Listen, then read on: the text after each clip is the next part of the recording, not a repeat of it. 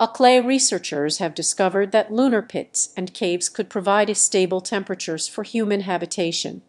The team discovered shady locations within pits on the moon that always hover around a comfortable 63 degrees Fahrenheit. Underground is also a great place to stay away from radiation.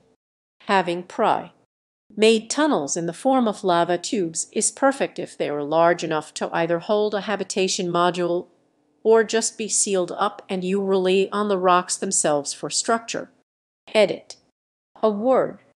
I've always wondered why the idea of an underground city hasn't happened on Earth to prevent extreme temperatures. Is it just not feasible?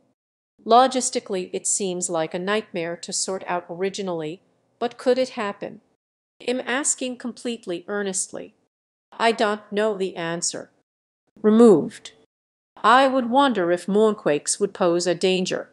If they are just microquakes or if they can get big. I just looked it up and found that this means 17, in case anyone else was wondering. Quick dirty is if you have. Subtract 30, then divided by 2. PEDMAS doesn't apply here. So 63. 33 or 216. 5. Obs the other way is just as easy. 17 cax to 34, 64 close enough.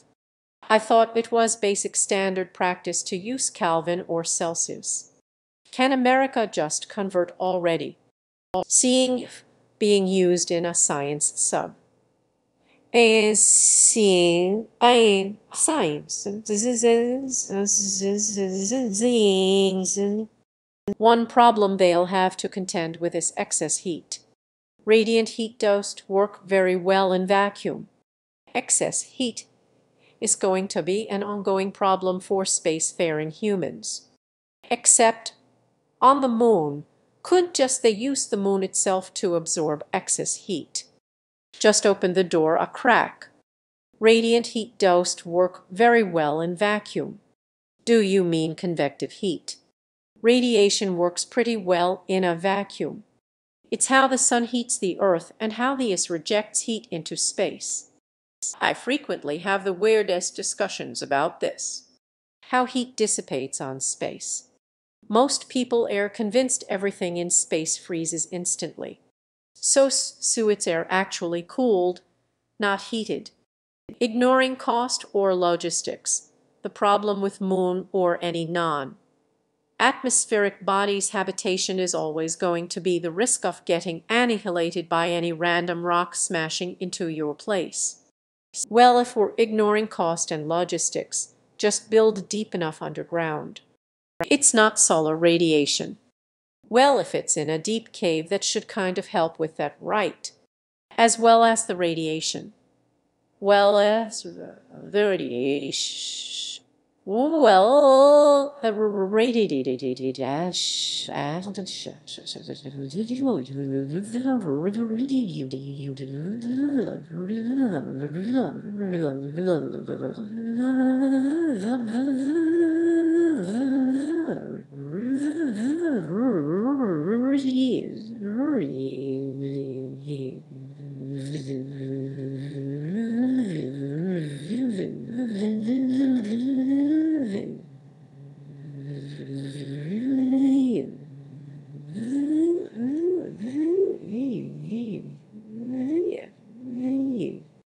So the main issue would then just be atmosphere, which although serious is probably going to be the case on any planet or body you go to.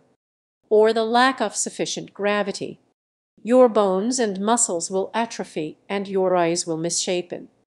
Oh, that goes for atmospheric bodies too, chief. Removed. And no humidity. Removed.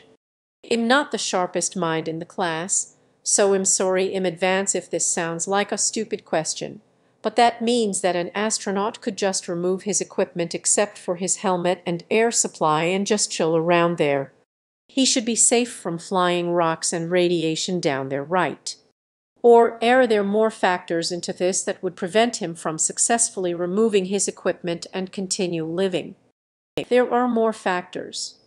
Temperature is just one. Then pressure, then atmospheric composition. The last two are related but entirely absent on the Moon. You'd need to seal up the cave and then fill it with a breathable atmosphere at an acceptable pressure. What effects this would have on the cave are unknown. There will almost certainly be chemical reactions that will use up the oxygen, since oxygen is extremely reactive and those rocks have never been exposed to it. In addition, the application of many tons of outward force inside a cave that has never known it might result in local seismicity, cave collapse, or rupture. Even if you overcame these issues, you'd just be getting started. The Moon is covered with extremely fine dust that might cause lung disease. All this won't prevent us from living there, but temperature alone, while a huge help. The rest of the suit is quite essential to staying alive in a vacuum. Otherwise, the pressure differential would be quite dangerous. Removed. The lack of pressure would be quite painful at first, because I'm pretty sure you'd die in a minute or so. Your lungs would rupture, dissolved gases would bubble out of your blood, and your blood might start to boil. 63 and no direct sunlight. So, just like summers in San Francisco. Better housing costs on the Moon, though. Would underground cities almost always be the smartest place to start? Protection from space debris, easier to control environments as well. Probably, depending on the rock, you could save significantly on enclosing areas as well. The long-term effects of low-gravity environments on the human body don't bode well for living long periods of time on the Moon. More research is needed, but we see what happens on the IS in a zero environment. It's got to be much better in low gravity than microgravity.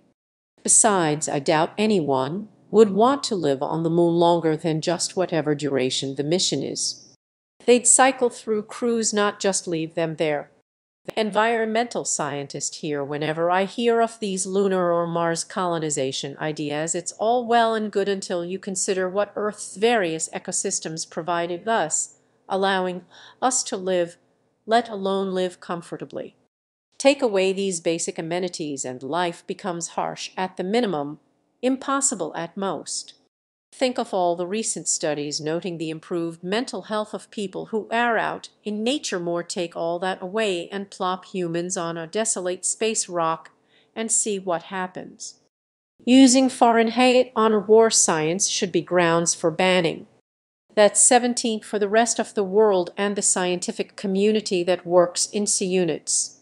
17 degrees Celsius for the rest of the world. The rest of this world. The US is bringing Fahrenheit to the Moon. 63, but still a vacuum. They will still have pods for people to have air. This just means they won't have to bring heavy-duty climate control units. Less cargo means it's more viable. Removed. Removed. Removed. Saying that UCLA researchers discovered it is a little bit dishonest. Research on this subject has been ongoing for quite some time by a multitude of institutions.